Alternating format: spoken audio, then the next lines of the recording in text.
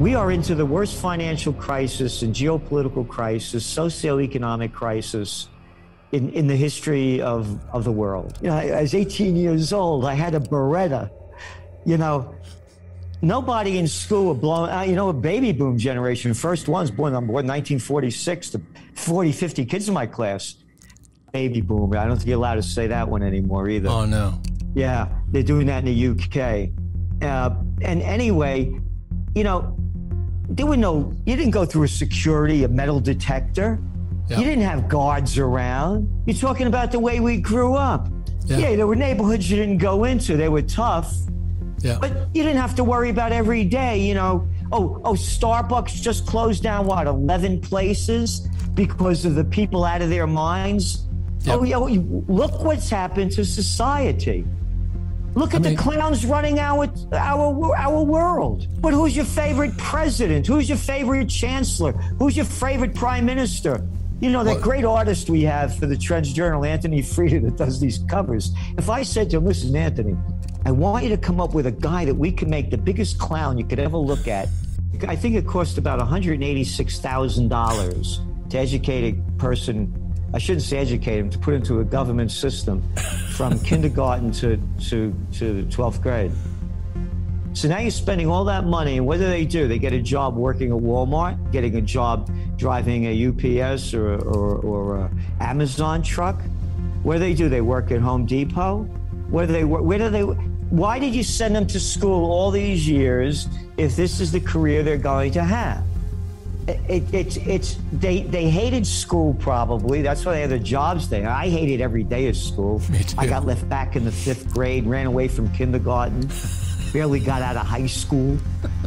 You know, I'm just saying, the system, by their deeds you shall know them. We're spending almost $200,000 to educate somebody. You didn't have to go to school to work at these jobs. Well, that's the Trends Journal is about. We tell people what in the world is going on, what it means, what's next, and what to do. And of course, the motto is think for yourself. You don't have to do what we tell you to do. But the mainstream, all it is it's constant propaganda, and they never stop. And they're rookies. And by the way, I used to be on Oprah, the Today Show, Good Morning America, like you are. You're everywhere. You know what the deal is. I mean, you're working for the corporation, right. And they want you to say what they want you to say, and you got to be in the game. So what you're getting the system. And when it goes back to remember the Maine, the Hearst newspaper with the Spanish-American War. Right. And you go back to the New York Times. You know how Saddam Hussein, he has them aluminum tubes. Well, we were wrong, but we'll tell that after we told the propaganda. We are into the worst financial crisis and geopolitical crisis, socioeconomic crisis in the history of the world.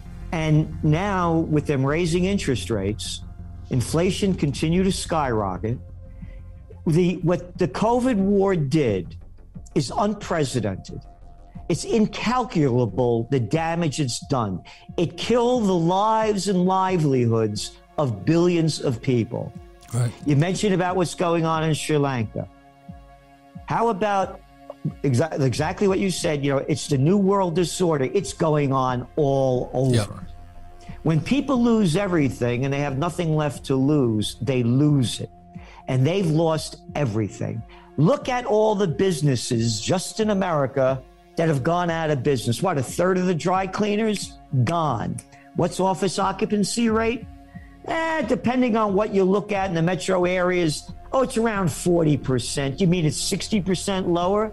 Oh, no more happy hours. Oh, don't have to, again, go to the dry cleaners. I'm working from home now. Oh, all the delicatessens, all of the businesses that used to depend on commuters. Well, my father, may he rest in peace, used to say to me when I get upset, he says, son, take it easy. He said, people have little minds. Everybody knows their favorite baseball team, all the players, every team, everything about them. I loved that when I was a young guy. But, you grow out of that and start putting your mind in another direction, and they're not doing it. Yeah, I mean, again, they're listening to the mainstream. They get they live by sound bites. They're not doing the research to find out the details of what's going on. And you talked about the Chinese communists. How about bringing China into the World Trade Organization by Bill Clinton? Oh, and they came in two weeks officially after 9/11 when nobody was looking. And you look at China's GDP, like from 1970 and then 2001, a straight line up. Oh, and all our jobs that went over to communist China. Oh, the communist China that we used to make fun of, where the people wore masks and they could lock down anything they wanted to do and tell you what to do. Oh, and we're going to follow that path. I'm the mayor, I'm the governor, I'm the senator. We're going to lock you down. The Chinese way, you must obey. Welcome to America.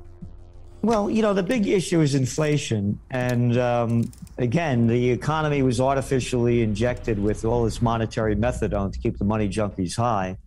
Everything should have crashed in 2020 when they locked down most of the country and most of the world. Right. And it's just artificially boosted up with record low interest rates and countless trillions of dollars pumped in by the government. And now with inflation, and they kept, lying about it or being stupid, whatever you want to decide. First it was temporary and then it was transitory. They lied about it. You're looking at the EU with what, 8.6% in inflation rate and negative interest rates minus a 0.50.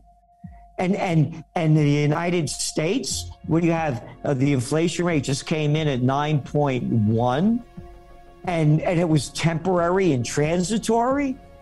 So they're going to keep raising rates. The higher rates go, the deeper the economy goes, the deeper the markets go.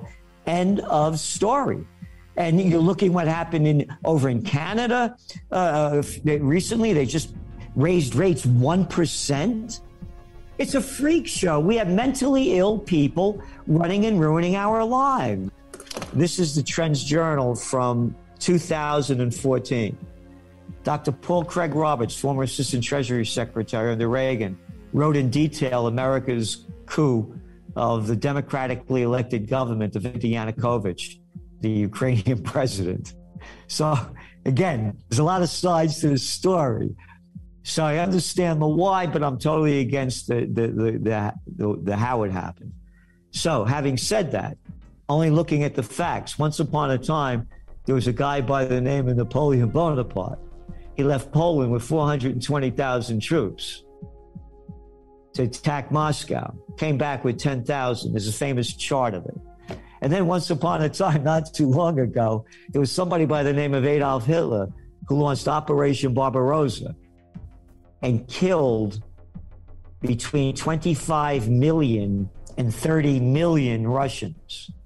And they were the first ones to defeat Germany, Eastern Germany. That's the one they came in. That's why they took it over.